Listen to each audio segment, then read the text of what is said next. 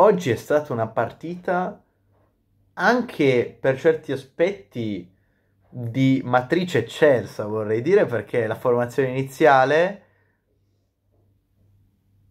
era un po' un mescolone delle indicazioni date, era un po' una mescolata, un calderone, un, un impiattamento rustico, no? Di quello che avevamo cucinato nelle settimane addietro con tanto di cristoni vari. Mi viene da dire di più, mi viene da dire di più. Prima di tutto faccio i complimenti ai ragazzi. Faccio i complimenti ai ragazzi, lo so. Voglio fare i complimenti ai ragazzi e i complimenti a Nicola soprattutto, perché vi dico la verità, io il Parma l'avrò sopravvalutato io nelle prime uscite o per me anche è messo in campo in questo momento non al meglio, nel senso che per me uno come Koulibaly non puoi mai tenerlo fuori per nessuna ragione al mondo per 45 minuti, cioè Koulibaly l'avete visto, entra, ti fa delle sgroppate clamorose il terzino del Parma, quindi può darsi anche che non è allenato nel migliore dei modi in questo momento. Però la personalità che ha il Cagliari di andare a Parma con quella formazione, con comunque tre giocatori offensivi che non hai avuto in casa con l'Empoli, e questo è il paradosso assurdo, veramente attenzione, perché con Parma te la sei giocata a viso aperto, te la sei giocata a viso aperto e hai preso anche due gol perché te la sei giocata a viso aperto, perché comunque al di là del- del rigore, il Parma è andato vicino al gol in diverse occasioni, poi nel secondo tempo perché c'erano delle praterie, perché la squadra era più stanca e quindi i reparti erano più scollegati. Però veramente complimenti per il coraggio e che questa sia veramente un'impronta che però ci deve essere sempre, cioè che con l'Empoli non c'è stata. Cioè se il Cagliari oggi dopo il 2-2, io mi sono detto dentro di me, vedete che oggi la perderemo, ma il mio commento su Nicola sarà applausi. La perdiamo? Sarà applausi, sarà applausi, sarà applausi, sarà applausi. Perché oggi tu col Parma, una squadra che ha quell'attacco lì così tecnica, tu hai fatto quello che ci diciamo da mesi qui.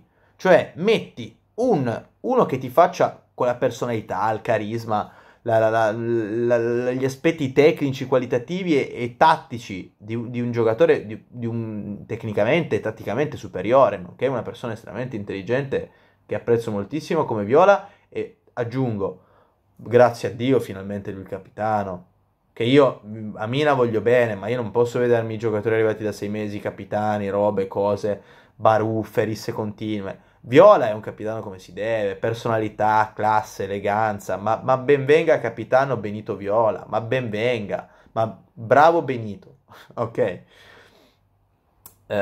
Oggi c'è stato questo centrocampo, il giocatore tecnico davanti non può essere supportato dietro da Marin e De Iola, perché non hanno né la gamba, né, né le letture tattiche, né tantomeno gli interventi e il dinamismo difensivo per poter fare quel modulo lì. E qua la frecciatina al mercato. Se l'idea di Nicola era di giocare così, ma cedere sulle mani è stato un qualcosa di assurdo.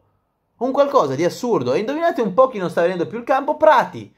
Ve l'ho detto io quest'estate, quando è stato ceduto sulle mani e non Prati. La mia è stata Prati, e attenzione, perché è un giocatore che è tutto da definire e tutto da vedere, che è stato over hypato in modo allucinante. Sulle mani è un giocatore paradossalmente molto più pronto, che ha delle letture difensive che in partite come ne abbiamo viste, ma ti serviva tantissimo. Era proprio il giocatore che sarebbe servito. Ora poi andiamo a parlare perché Adopo ha fatto un partitone e quindi poi lui arriva anche perché Sulemana se ne va, quindi voi mi direte però come caratteristiche pure Sulemana in questo modulo qua era un qualcosa di bellissimo da vedere.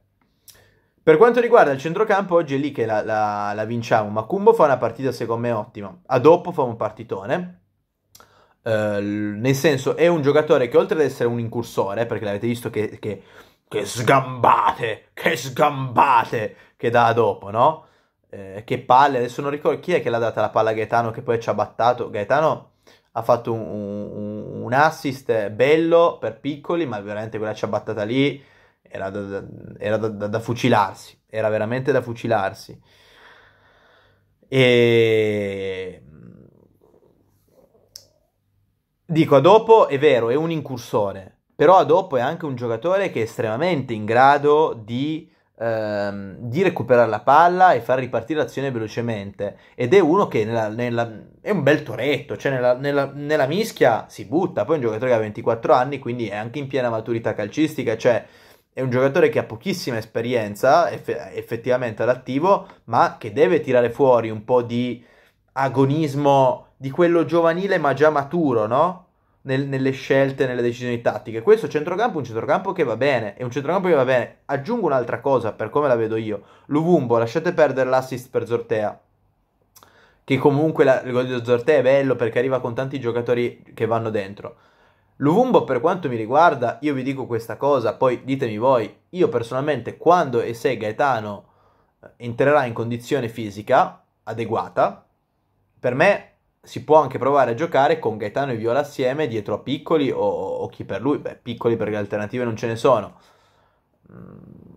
Ok? Io proverei questa. Io vi dico, ve lo dico molto sinceramente, io proverei questa soluzione qua.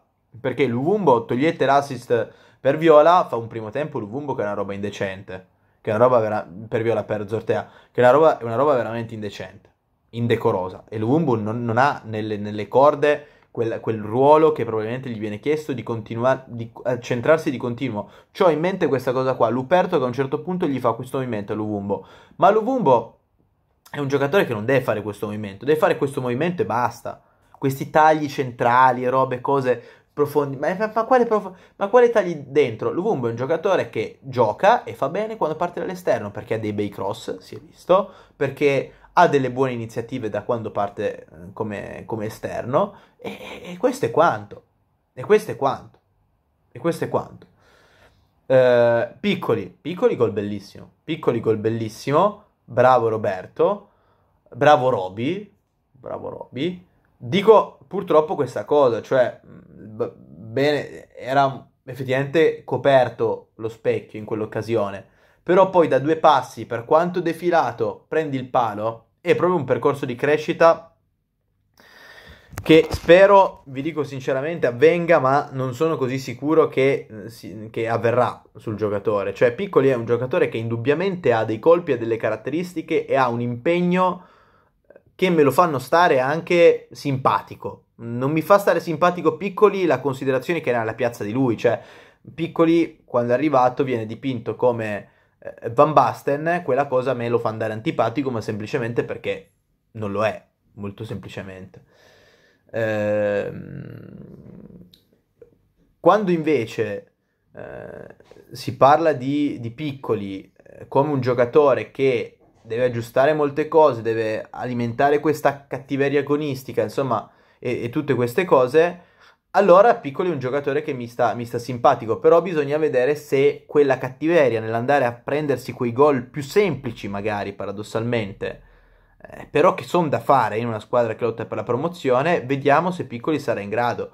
Io i miei dubbi ce li ho perché in ogni partita abbiamo le riconferme, cioè oggi fa un grande gol, bravo, però magari in gol più semplici, miracolo del portiere, palo, sì, ma manca la cattiveria, manca quell'agonismo nell'andarsi a prendere il gol, ok? Parlando di altre prestazioni, Zappa per me ha fatto una partita clamorosa, di un impegno, di una corsa, di una dedizione clamorosa, e qua altro cappello a Nicola. Vi dico, io sul pensare Zappa come terzo di difesa avevo grossissimi dubbi. Bisogna ancora vederlo contro avversari ancora più di livello, però oggi non aveva avversari facili Zappa, eh. E a me non sembra abbia assolutamente sfigurato, anzi, ha detto la sua, anzi, in mezzo al campo e davanti ha anche dominato.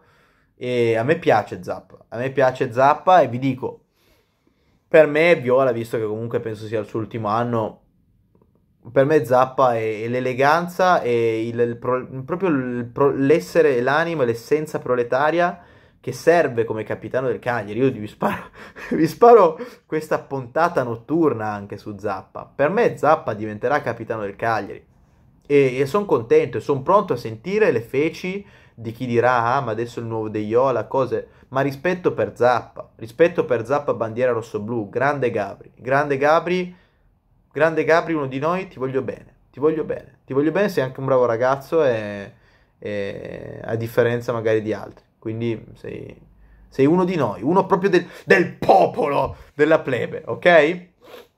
Per quanto riguarda gli altri, grande partita di Viola, gli altri che sono entrati, vabbè, insomma, io non voglio parlare veramente male nello specifico di nessuno. Bravi ragazzi, grandissima vittoria, bravi. Un bacione, ciao a tutti.